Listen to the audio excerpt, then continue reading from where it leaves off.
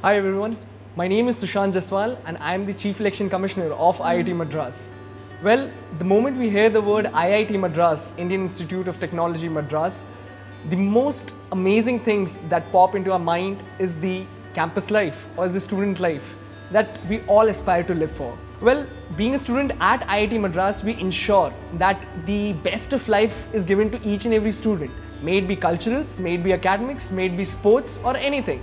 From Shastra, Sarang to E-Summit to various other big events that you all must have been seeing across the social media. Well, as the Chief Election Commissioner of Student Election Commission at IIT Madras, my job is to conduct the biggest democratic festival of IIT Madras. That is nothing but Students' General Elections 2024. The very first idea that we want to talk about is campaign, that is Operation 100. Well, the campaign launch of Operation 100 happened in somewhere around the month of March, right? And the basic idea of campaign is that we want to reach 100% voter turnout, not just in the Students' General Election 2024, but even in the 18th Lok Sabha elections, which the whole India is going to go through in the upcoming months. The campaigning ambassadors, the backbone of our campaign, that is Operation 100, were these campaigning ambassadors. So the idea was to ensure that each and every student from every department and hostel is being recruited, and on an average every campaigning ambassador has a reach of around 20 students, right? That every campaigning ambassador can reach out to at least 20 students from his or her respective department and hostels and tell them that elections are coming up in the institute, please cast your vote. Considering the fact that we are going to make this Operation 100 a grand success, it is very important that our candidates or the students who are contesting for these 172 posts, it is very important that they themselves should be of healthy mind, of healthy body, as well as they should be aware about the whole election procedure and not just about the profile or the particular post for which they are applying. Well, if that is the case, we conducted something called briefing hour. Well, it's a particular hour wherein we conduct for at least 2 or 3 hours wherein we brief them about mental health well-being, right? And in about mental health well-being, we also brief them about the campaigning guidelines and subsequent procedures and clarifying their doubts regarding SGE 2024. Now, to make sure that Student General Election 2024 comes closer to the national level elections or even to the election that happens outside the institute, it is very important that we have some similarities. To give that same feeling, we brought in the idea of stamp. Ensure that every voter after casting the vote had a stamp on their hand. And as a challenge, we in fact asked the students to post it on the Instagram or social media handles and tag SEC IIT Madras to ensure the safeguard and to ensure the safety of the votes and everything. We ensure that we integrate with technology. And this year too, we had integrated with technologies like blockchain to ensure the safety and security of the votes. And we had brought in the idea of remote voting as well. Now, remote voting is only for those set of students who are not available in the institute at the or on the day of polling. Somewhere around 80 students were not there in the institute because of some reasons. To them, we had given this online remote voting leverage, wherein this was fully secured. We had sent them the link via mail, and then they had to put in their LDAP credentials, and then unique passcode, and everything was sent to them by a OTP system directly to their S-mails. All this was done, and then they finally secured the vote. They casted their vote, and by the end of the day, their votes were secure. They were able to voice their opinion by not even being in the institute. So for the wall painting, we had a very unique idea. So we have a very big grandeur wall painting which SEC has created in collaboration with the Finance Club of IIT Madras. During the inauguration for campaigning 100 or during the campaign launch, that was Operation 100, SEC came up with the idea that we are going to recognize each and every student and each and every voter who casted the vote on the day of polling by giving them certificates of appreciation or certificates of recognition. For this particular recognition, we gave them online e-certificates. These have been given to all the voters. There are around 6,700 voters who casted their votes. We have recognized each and everyone's effort, and that's something very unique which we have and which I believe none of the election commissions have done across India, not even any college election commission. But it's the very first time that we have done in the institute. We ourselves have done it because we feel it's important to recognize the efforts of every person. Operation 100 was an initiative launched by Student Election Commission which aimed to maximize voter turnout and to achieve 100% voters turnout. It was a campaign that was launched on 28 February 2024 in the presence of State Election Commissioner of Tamil Nadu, Mr. V. Palanikumar Sir, Professor V. Kamakoti, Director IIT Madras, Professor Satyanarayanan Gummadi, Dean of Students, Professor Sudhakar Chandran, Chief Election Officer, and Professor M. Jagan Mohan, Deputy Election Officer. Mr. V. Palanikumar Sir delivered a keynote lecture on the importance of voting in the democracy, and he urged the youth of IIT Madras to vote in the nationwide elections. Green campaigning was aimed at reducing the environmental impact of the electoral process. In our Model Code of Conduct and Election Manual, we banned the use of printed media, posters, and flyers. As students of IIT Madras, we take pride in conducting the first ever blockchain technology-based elections in this country, and this year we repeated the history. Plenom, an IIT-incubated startup, helped us in creating blockchain technology-based portal, and with that we conducted the IITM speaker elections. Plenom used Polygon public blockchain, which was operated on a web-based application. Students who were voters were able to cast their votes from their hostel polling booths as well as common polling booths, and they were able to access this web-based application from their laptops available in the polling booth.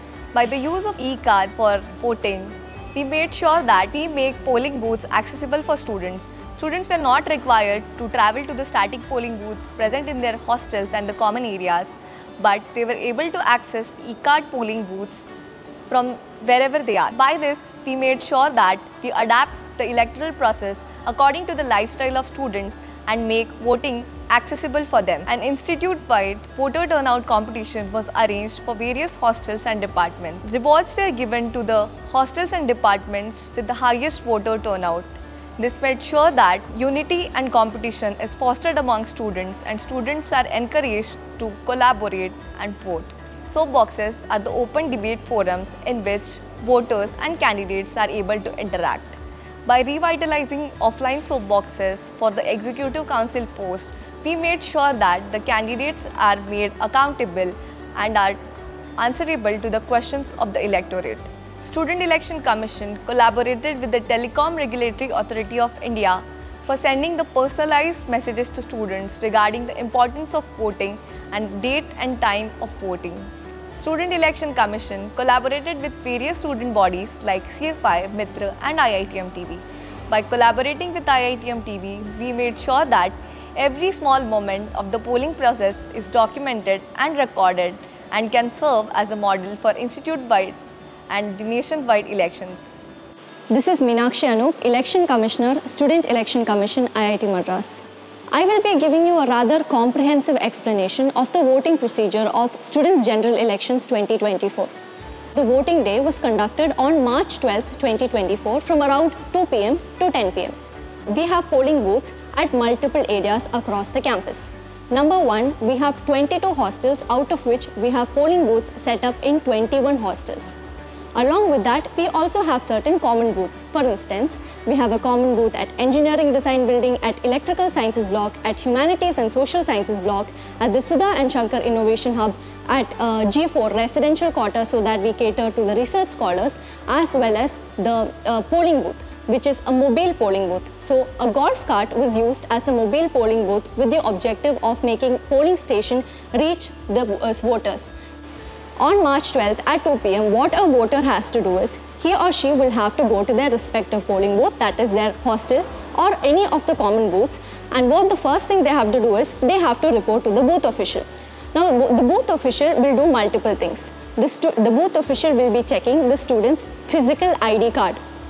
The booth official will have an electoral list. Now, the booth official will be checking this list and making sure that the ID card details and the electoral details match.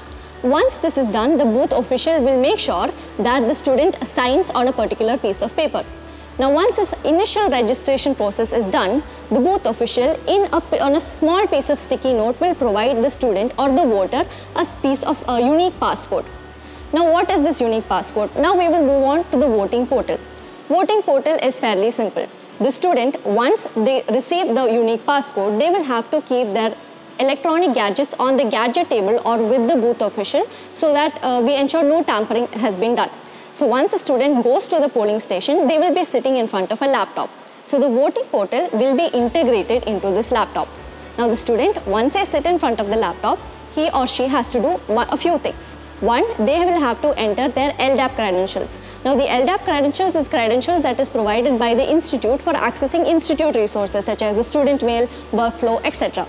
Now once the student enters their LDAP credentials, number 2, the student will have to enter this unique passcode that is provided by the booth official into the portal. Once this is done, they will be able to successfully enter the voting portal.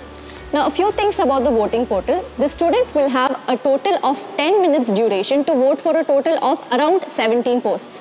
We have 9 executive council posts, that is for all the students on campus. We have 7 hostel council posts which is specific to the students' hostel, and we also have 1 department post.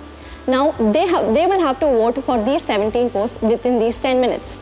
They have a total chance of 3 times to log into the portal. Now once a person logs in, they will be able to see all the students who are standing for that particular post so that they can vote for them. IIT Madras Student Election Commission follows the instant runoff and preferential voting system. In this system, you have 3 options. You should provide preferences to your candidates, 1, 2, 3 and so on. You can abstain your candidates from voting for that particular post, where it means that you don't want to vote for that particular post, or you can reject the candidates of your post, which basically means nota or none of the above. Once this system is done for all 17 posts, the student, the voter, will have to move on and submit their vote. Once they submit their vote, they will get a message saying that you have voted successfully. This marks the end of the voting procedure. A few days later, the Dean Students Office and Dean Students will be sending out the election results to the rest of the students. That is, through S-Mail, will be releasing it to all the students in IIT Madras. This is how the elections are handled in IIT Madras. This is how it has been handled in the Students' General Elections 2024 as well. Today, I sit here before you proudly to announce the grand success of Operation 100 Every Vote Matters. The IIT Madras student community, staff and faculty had showed unwavering commitment and dedication, not just to exercise their democratic right as well as duty to vote, and also to show their commitment towards civic engagement in electoral process, but also to show that in utilizing technology and integrating innovation, we will be able to achieve remarkable success in driving voter participation. IIT Madras has achieved a great feat in Students' General Elections 2024.